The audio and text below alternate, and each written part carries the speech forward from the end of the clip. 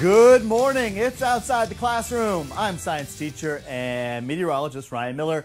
We really appreciate you joining us here. It's a cool day, not too cold, but I am wearing a hat because we are going to make this Hat Week on Outside the Classroom. So if you have a hat, a crazy hat, a comfortable hat, your favorite hat, a hat with your team on it, please do me a favor and do us a favor. Take a picture with your hat and share it with us, and we would love to see your hat. So I'm wearing my hat today, and it's actually working and functioning properly because it's a cool morning here. Let's get right to it. Today we are going to be talking about adaptation, and in fact, over the next few days, we're going to be talking about adaptation. That is the theme of this week, adaptation. So let's get right to it. If you could do me a favor and if you could start thinking about adaptation, we want to know, what is your definition of adaptation?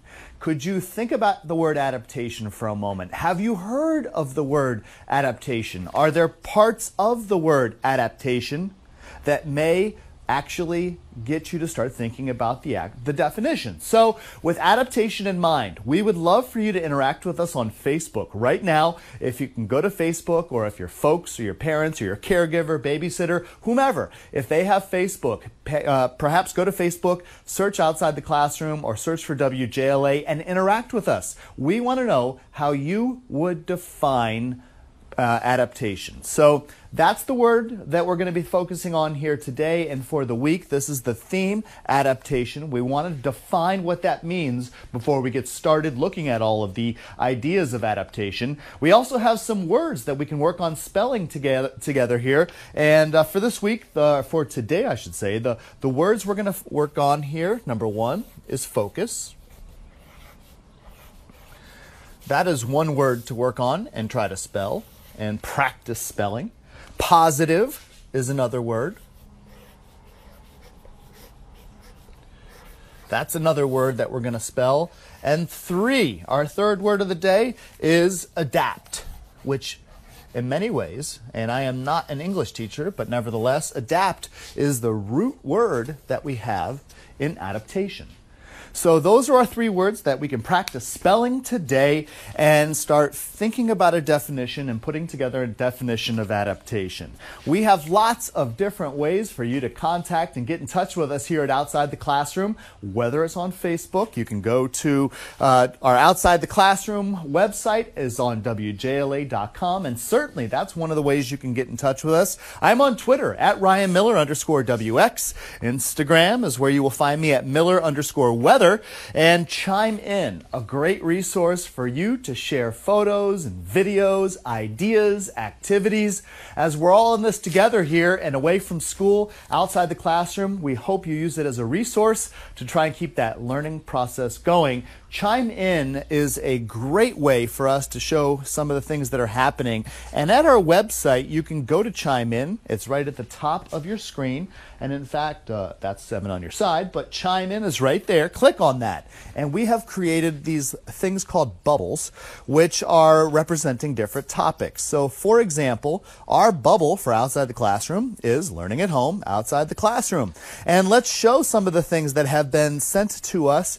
Namra, painting. Woodbridge, Virginia sent us a little movie. Making a birthday card for Dad. I'm going to get that going here. That's a great activity to spend some time doing with your kids. Some artwork.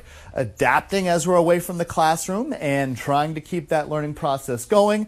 Doing some art at home. That's a beautiful little video there. Thank you, Namra. We also have home learning going on, where we're adapting to the lack of a classroom and the lack of gathering here, but practicing our letters, adapting on how we learn. That's the whole meaning of the show, basically. We're here to try and give you some ideas to keep learning. Francesca Branson, in a collaborative effort, they Madison High School in Fairfax County have a cooking lab that they're doing, and they've showed some of these lessons. You can go to our website and they've put these lessons on YouTube. So, hey, check that out. A really interesting way to do some cooking and learn some of the science behind cooking. And that is a wonderful effort here that is showing up from Rachel Van Pelt in Madison High School here and South County High School, David Long, two teachers. So David and Rachel, we appreciate you taking some time and showing us your cooking lab and your cooking demonstrations, and we would love to hear and see more of these from you, from whomever. So please get us on Chime In.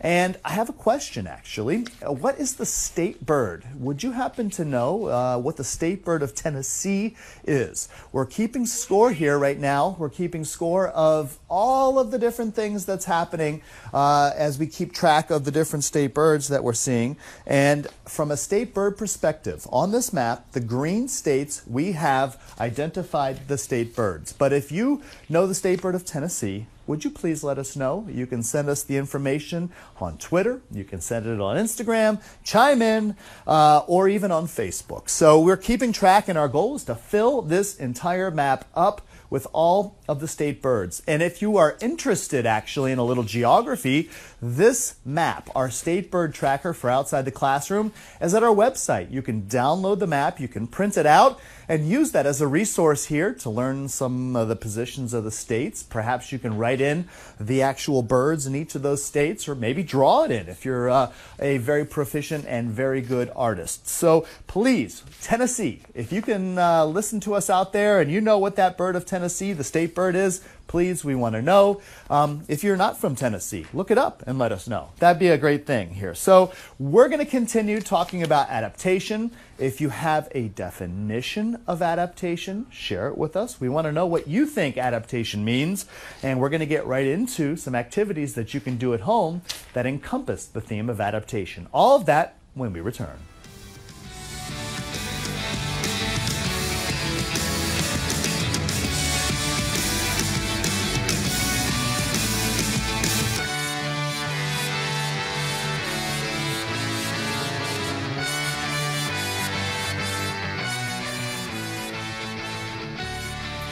Welcome back. It's Outside the Classroom, and thank you for joining us today. And many of you are joining us on Facebook. Thank you as well, including Leolam Jor, who actually sent us a definition of what adaptation means to Leolam. And Leolam says it means to adjust.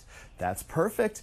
And in fact, adaptation is adjusting. And one of the things we'll share with you is our definition here at Outside the Classroom of adaptation, but that does not mean it is the definition of adaptation. You can have your definition in any way you want or consider.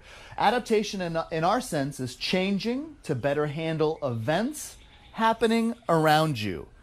And looking at this full screen image here, you can see that we have the definition on the left, but on the right side is a very troubling picture.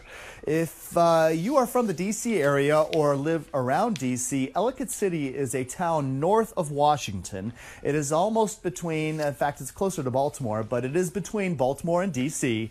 And Ellicott City has had some devastating flooding occur over the last several years. And in fact, this image is one of those flooding events. And Ellicott City has had to go through incredible adaptations to deal with this flooding. And adaptation in this sense is changing to better handle some of this incredible flooding conditions that they have had to experience. These cars are being tossed around. So when you think of adaptation, at least as I think of adaptation, it's the idea of changing for the better. It's coming up with ways to adjust so that you can handle things that happen for you. We here at Outside the Classroom are absolutely willing to be resources to you as we adjust and adapt to school being not in session right now, at least physically, but we're outside here and we are outside of the classroom and trying to give you as many resources as we can. Here's an interesting video we're going to get going to right now. Arts on the Horizon sent us this, looking at the idea of adaptation and looking at bees. Hello, hello. My name is Miss Natalie, and I'm here with Arts on the Horizon to show you how to make your very own Benny the Bee puppet. Now, what's great about this project is you already have all the materials at home, I bet. So grab an egg carton. The cardboard is especially nice because it holds the pigment really well. You'll need paint or markers or crayons. Again, use what's around. Some scissors, tape or glue, and some cardstock or regular paper. So to begin, what we'll want to do is cut along the horizontal edge like so to keep the segments together, and that's going to be our little skeleton for the bees. Now these might be a little pointy, so go ahead and cut around the edges to smooth them out so he's nice and round. Now the fun part begins. No, it just gets even more fun. So decorate like crazy. You can stay very natural and realistic and use yellow and put stripes on there, or you can do a rainbow bee or throw puffballs on them to make them really fuzzy. Again, whatever you like to do. Now, once the body's good, let's go ahead and make some wings. Using that cardstock, the wings sort of look like little hearts, so draw a sort of crescent-y thing, very specific, and experiment, see what you like, cut that out, and now you've got a couple of wings ready to attach to our bee bodies.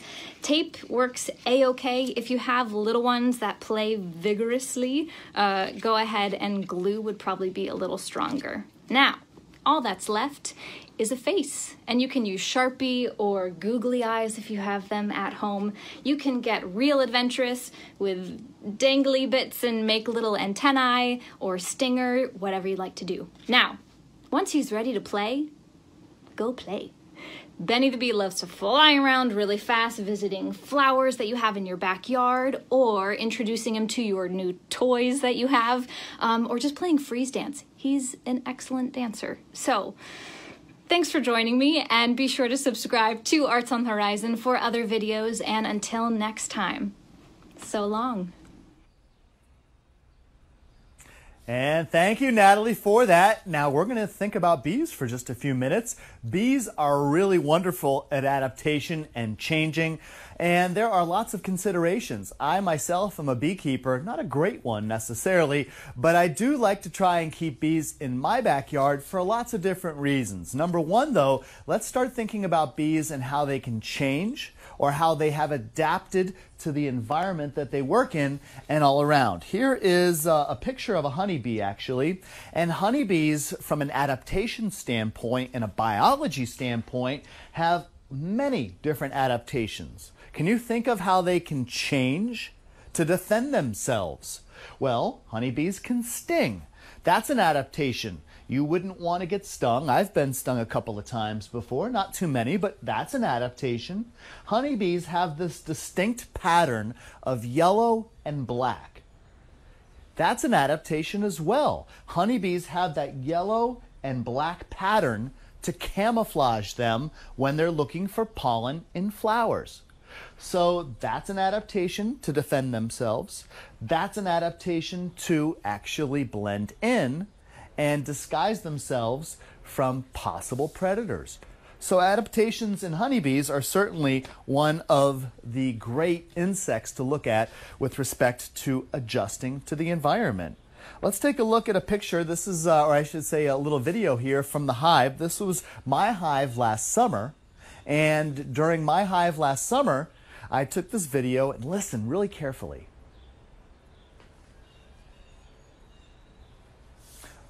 You can see those bees buzzing around, and I had about 50,000 bees last summer operating and working within the hive, and they were producing honey and pollinating the vegetables and the flowers in the garden. And that is a great way to help adapt in your garden and potentially get some of your vegetables or flowers to grow and spread even more when you have a pollinator that's working to help the reproduction process for flowers. Now, the other day, we were taking a walk in the neighborhood, and take a look at this image. We saw a giant swarm of honeybees that were on a fence, and I took a little video. You can see the bees swarming in that little area of the fence. Why do bees do this? Well, it's an adaptation. They perhaps were getting too big for their hive, or perhaps they had a new queen that decided to leave. And so as an adaptation, the honeybees are out looking for a new home, a new residence. And so the honeybees are adapting by going out and searching for a favorable place that they can live. And as a result of this, the neighbors obviously did not want to have the honeybees hanging out on the fence there for obvious reasons. One of the good things, though, from a honeybee keeper perspective is that honeybees this time of year, they're pretty docile. They're not going to actually actively try to sting you unless you really get involved. So what the neighbor did was call the Northern Virginia Beekeeper Society, and they sent a beekeeper out. And that beekeeper was able to harvest the honeybees, not the honey, take the honeybees off of the fence. And she did that with the aid of her 5-year-old son, who was an adept learning beekeeper. And they scooped the bees up, put them in some boxes, and are taking the bees to an area where they can potentially have a new home. But from an adaptation standpoint, the only way you can realize if you've actually got the bees and you can take them away is to make sure the queen comes with you. So the beekeeper was meticulous in the sense of taking the bees and basically shaking them into a box. The box is at the bottom. And then would watch the bees. And if the bees started crawling out of the box and away and going back to the fence, that was an indication, that was an adaptation, and the beekeeper was able to realize that, wait a minute, the bees and the queen didn't get into the box, because if the queen bee was in the box, the bees would not be leaving the box. So the beekeeper had to wait and see and make sure that the queen was in the box, grabbed the bees, hit the road, and everything was back to normal. We'll be back in just a moment or two. We're going to look at adaptation and go outside.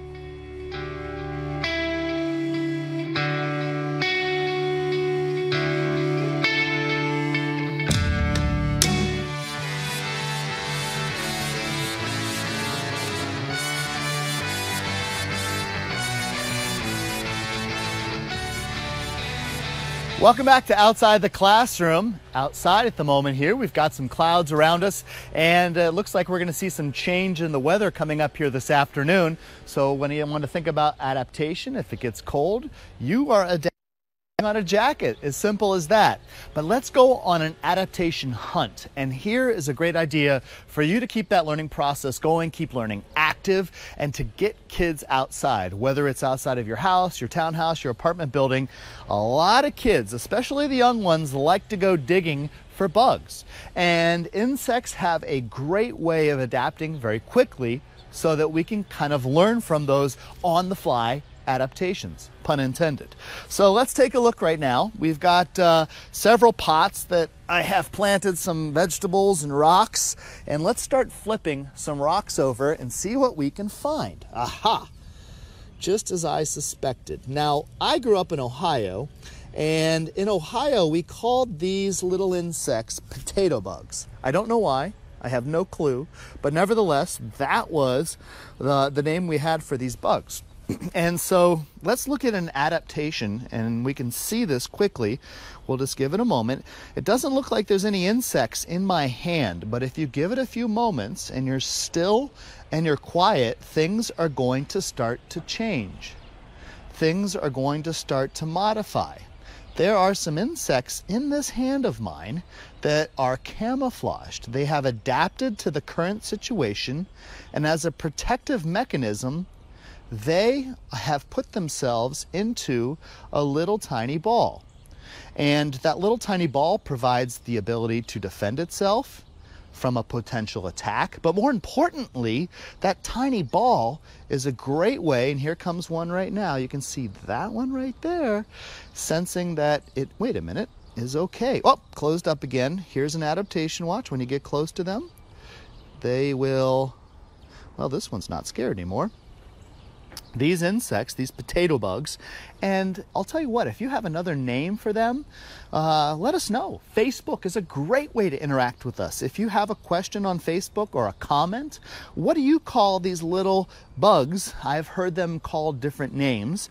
Interact with us on Facebook, please. If you would let us know, we want to hear from you. So we've got some insects and adaptation. So if you want to get outside today and learn, number one, the first thing you can do is start to look for adaptation in insects. And it doesn't have to be potato bugs per se. It can be worms. It can be any type of organism that you have. I'm going to put those there for just a second. Start looking for and trying to observe any adaptations that show up. You can keep a journal actually and take pictures. We all have the phones with the cameras.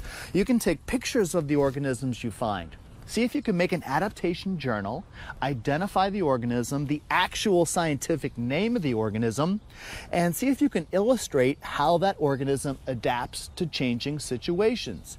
So some organisms like to roll up in a ball and camouflage themselves as if they look like a piece of dirt.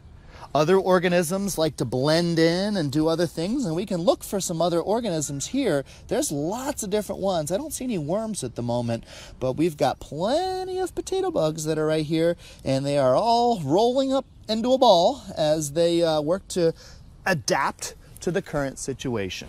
We will have a lot more talking about adaptation and math and how you can adapt your teaching style as we're at home when we return.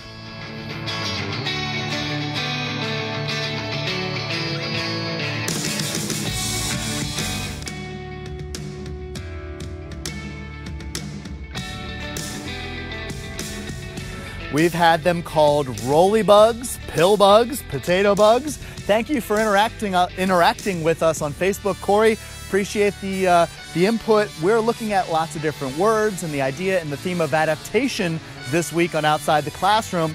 Here's another adaptation that we can take a peek at throughout time. Flowers right now, it's spring. Flowers have adapted and come out at different times of the month or different times of the spring season as an adaptation to all of the changes around us. We'll have more when we return.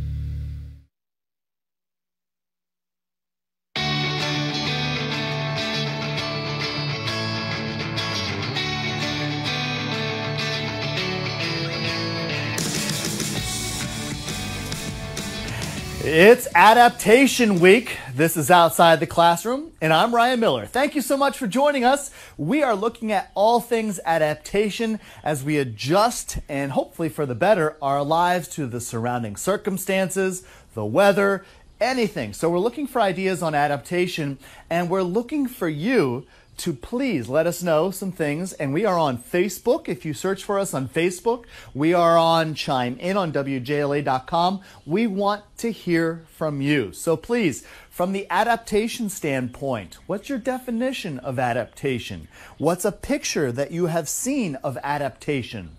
So please let us know, and we are here for you. These are all of the different wonderful ways that you can stay in touch with me and with Outside the Classroom. Now, we have been asking for several different things, and one of the things we've been asking for is to try and name all of the state birds in the country. And the states that you see right here showing up on this map in green, those are states that we have identified the state bird. So for example, the cardinal is the state bird in Virginia and Indiana and Ohio and Kentucky. But please let us know if you know the state bird or would be willing to research the state bird in Tennessee. We would love to find that out. West Virginia, what's your state bird? Some of you watching in West Virginia, please let us know. If you don't know it, then look it up, and then maybe we can both learn things at the same time. So please keep track of those state birds. This map is on our website. You can download the map and keep score at home. You can color in those states as we have uncovered the state bird for each. You could draw in some of the birds that you see there if you have some talent, or just simply write the birds in. That's probably what I would do because I am not good at drawing. But there's our state bird tracker. That's on the Outside the Classroom website. So Let's get right to it. Adapting our lives to our current circumstances. There are ways that we can actually help to benefit the learning process, to work with our kids, to work with the children, whomever you're caring for at home right now, to keep learning going. And I'm an educator, have been teaching for 18 years. One of the core principles of teaching from my mind is to look at something called the theory of multiple intelligences. And an educational researcher, a gentleman by the name of Howard Gardner, came up with this idea of multiple intelligences. And you can search for Howard Gardner and go online, take a look at some of the things that he has been able to put together. But Howard Gardner and the idea of multiple intelligences, here's a great assessment, by the way. You can go online, fill this out, and it will tell you what it thinks from taking this survey your multiple intelligence is. And you can use that data to help figure out what type or how to design the activities you're doing with your kids at home. Perhaps you're an active and kinesthetic learner, meaning that you like to move around. Perhaps in my multiple intelligence that is the strongest for me is nature and being outside. I learn best when I'm out there. So we're all different, and the idea of using our multiple intelligences to try and cater teaching is one of the ways to make learning a bit more efficient. A couple of other ways to think about it would be to try and ask your kid before you start doing a lesson, what do you know about that topic? Soliciting the prior knowledge. And if you can get the prior knowledge from your child, if you can identify that multiple intelligence that your child certainly gravitates toward from a cognitive standpoint, or if you can make learning active, you're going to find that teaching becomes much more efficient. And really, it's about learning. It's not about completing worksheets or just simply doing tasks. It's about learning something new every day. We're going to learn lots of different things here coming up in just a few moments, but here is a nice, interesting look at how to learn and use adaptation with literature. Hi, Ryan. Thanks for letting me make a literacy connection today to your theme of adaptation. You know, it's very easy for us to change our modes of speaking depending on the audience before us. It's called code switching, and we do it intuitively from a very early age, knowing that we can be more colloquial with friends or family members than someone in a position of authority, like a teacher or a minister or an employer. But making that connection that there are different ways to adapt communication skills in writing is a little bit more challenging. And now that we're homeschooling, parents, you have an opportunity to really help your student navigate this process. Particular with middle grades and upper grade students, it's really challenging for them to often see their intended audience when they're writing. Now, right now, we're in a particularly confusing time because while an assignment may have been given by a teacher, it is often you, the parent, who's the audience right now. But we need to help our students navigate that there are in fact different ways and modalities of writing depending on who will be reading that which we compose. So I would say to you, maybe now is not the time to assign writing to your child. Let your teacher do that. Let him or her give the direct feedback. But you have a unique opportunity to model because you are teleworking from home, doing writing every day in lots of different formats. So show and share with your kids how your writing changes and adapts depending to the different requirements of your jobs. For example, show them your brainstorming process. At school, where lots of graphic organizers and Venn diagrams, maybe you just find a bunch of Post-it notes lying around that you use to scribble your thoughts down. Open your email or print out an exchange between you and some colleagues so they can see that as you flesh out your ideas, you include evidence, you include counterclaims, you're bantering back and forth in short, terse sentences. But then, when it comes time to actually draft the work, perhaps you have much more lengthy prose. You've got more adjectives and descriptors that you actually edit and revise in lots of different ways, by highlighting, by using a pen or a pencil, by sharing Google Doc comments with a colleague. This is all part of the writing process and all important for your son or daughter to see. And finally, show them how the written product can differ. Students often have a difficult time believing that a 5-paragraph essay is what we're going to turn in life. True, but all of the skills and analysis that our children need to learn through a 5-paragraph essay apply even when you're producing a report or a PowerPoint. So share this opportunity for you to model the different modes and adaptations you make with writing as you go through a process that may be a couple of days, a couple of weeks, or even longer. Have fun writing!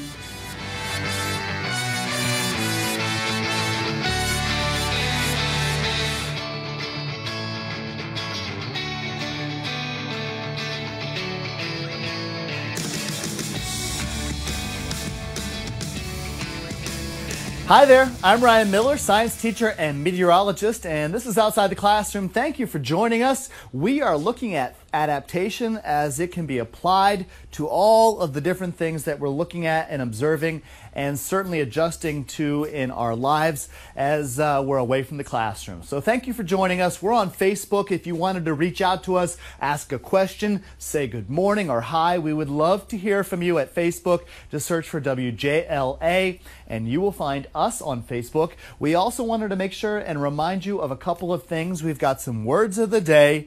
Practice spelling these words at home. Get out the sidewalk chalk or maybe cut the letters out. Do something. You can adapt this in any different way, this activity, based upon how your child learns best. But focus, positive, and adapt, which is the root of adaptation. These are the words we're asking you to spell, and I will definitely love to show you spelling these words out here. If you want to send us a video or send us a picture, that'd be great. It's also Crazy Hat Week, or just Hat Week. Nothing crazy about this. It's actually pretty chilly out right now. So wear your favorite hat, take a picture. We want to see your crazy, your favorite, your comfortable hat, whatever it is that you are certainly wearing. Share with us, please. We're here as a resource for you. Adaptation can be applied to a few different things. Take a look at this video. My kids and I took a road trip a couple of years ago, and we went to a very unique place on the earth. And if you're looking at this video at home, you'll notice that we're doing an activity that many folks do. But notice what my kids are wearing. They're not wearing snowsuits or hats. That's not snow. That is actually something called gypsum. Gypsum is a mineral that can form and break apart from rock, and as gypsum accumulates, there are very unique places that we can see gypsum showing up. And in fact, in our country, we're very blessed. Let's take a look at a picture here. Here's another picture. You can see the sledding occurring, but then let's focus on the idea. This is White Sands National Monument in our country in New Mexico. And if you have the opportunity and would like to take a little drive, not a little one, a big drive actually, or fly out to New Mexico, I highly recommend White Sands. My daughter Kennedy sitting right here laying in the gypsum. It's not sand, it's gypsum, and the unique component of gypsum is this, that if you took gypsum, a handful of that quote-unquote sand or what it looks like snow, and you put it in water, the gypsum would dissolve. So what does that tell you about White Sands? Well, let's take a look at White Sands. We've got a map up here on Google Earth. We're going to focus in on White Sands, and I'll show you where it is. New Mexico is right here. And in fact, from a zoomed out perspective, you can actually start to see this big conglomeration of gypsum in New Mexico. So I'll zoom in. And to the west of the Lincoln National Forest and to the east of Truth or Consequences, you're going to find the White Sands National Monument. And the unique thing about White Sands, and we can kind of zoom in or zoom out, is that it has all of this gypsum which has worn and eroded off of the mountains. But as I told you, gypsum, if you put some in water, would actually dissolve. So from an adaptation standpoint, what does that tell you about this part of New Mexico? Well, it should probably indicate to you that it does not rain there quite a bit. if it did rain there, you wouldn't see all of this gypsum. You wouldn't see all of this white sand. So gypsum is certainly one of the things that if there was an adaptation that was showing up, there are my kids playing on the dunes at White Sand. Such a unique and interesting place to visit. The plants have adapted to the gypsum in the soil and the dry conditions. But in New Mexico, in this part of the country, it doesn't rain much. And as a result of that lack of rain, we've got the accumulation of gypsum. So this is a really unique and interesting opportunity. If you're at home and you have internet access, go to Google Earth, check out White Sands, and see all of the unique features from a geologic standpoint that are all around this very interesting place in the United States. We're going to take a look outside at some more adaptation, and we're going to look at math as you can apply it to adaptation coming up in a bit.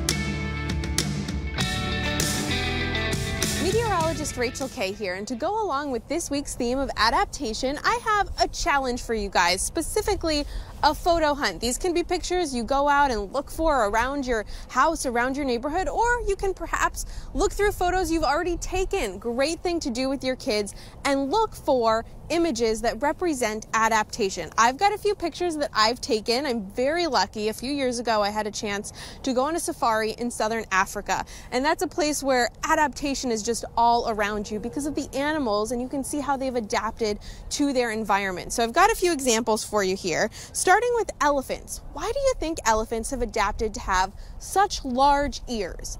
Well, there are a couple of reasons. One, well, the main reason being to help keep them cool, and it does that in two ways. One, the veins in their ear are more exposed to the cooler air, and it helps to cool the rest of their bodies as well. And then two, the big ears can help to act a little bit like a fan. Another animal that I noticed had larger ears, not as large as an elephant necessarily, but larger than our pets at home, are wild dogs. They have larger ears to help them with hearing their prey, hearing perhaps their predators, and also hearing the rest of the pack. Another way that wild dogs have adapted to live in the wild compared to our furry friends at home is through teamwork. So they hunt together in packs, and that's a really big part of how they're able to survive. And then I've got one last image for you here. Look closely.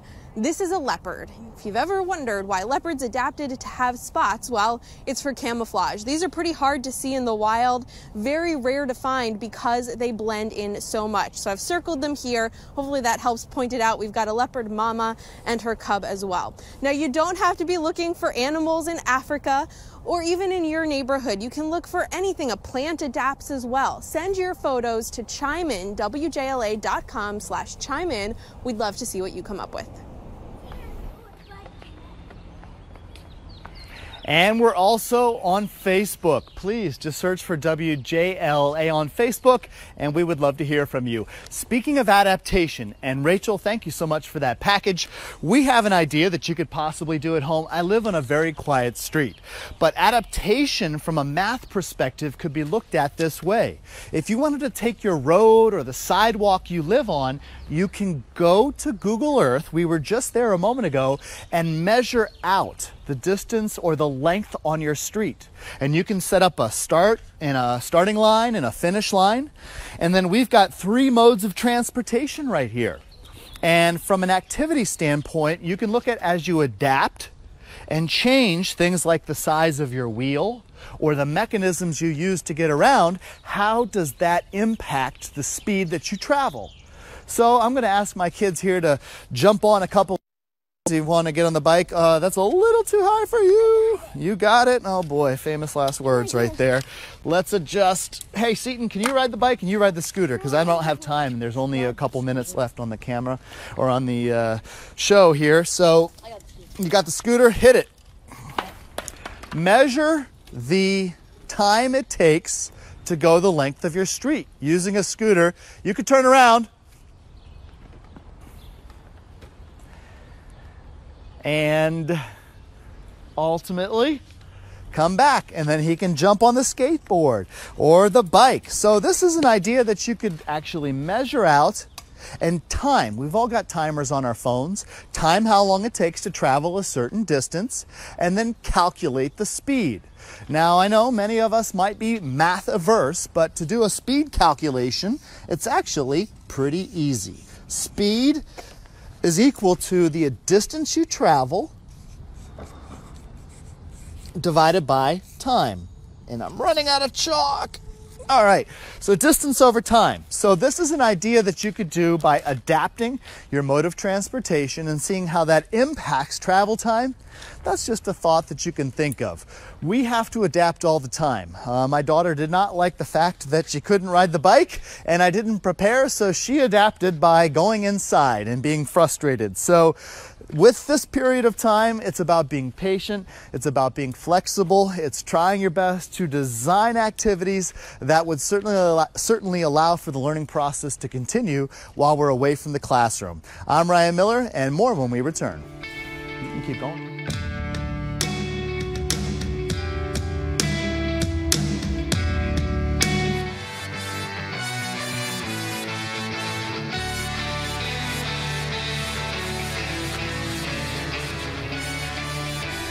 One of the goals of Outside the Classroom is to establish contact and to be a resource to anyone that's out there as we're away from the classroom. And if you wanted to get in touch with us, there are lots of different ways to do that. I'm on Twitter. You can take a look at my Twitter handle, which is at @RyanMiller_WX, which is the abbreviation for weather. I don't know why.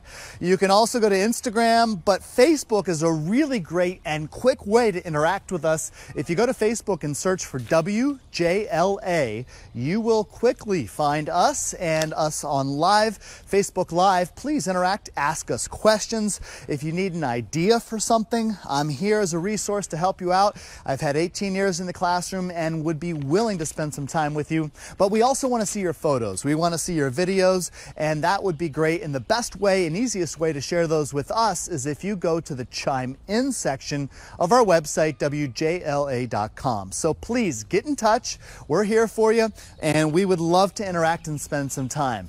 Here's another idea. This is another adaptation as it shows up in math that you can do, and it's also related to how we live our daily lives and the weather.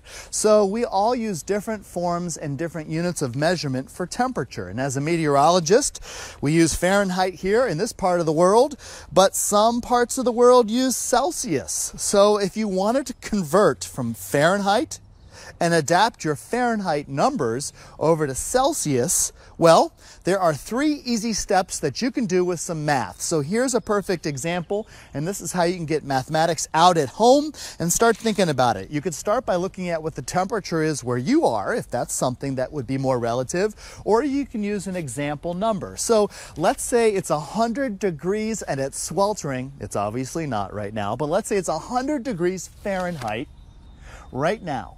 And how would I convert 100 degrees Fahrenheit to Celsius? You don't need a calculator to do this. You can do it longhand. Calculators would certainly make it quicker. But if you take 100 degrees and you subtract 32, that's your first step. If you subtract 32, you get a number of 68. So 100 minus 32 equals 68. Okay, that's step 1. And then you're going to take 68 and multiply 68 by 5. And when you multiply 68 by 5, for those of you keeping score at home, it's 340. I did not do that in my head. I just wanted to let you know that. That is a calculation I did with a calculator to do it quickly.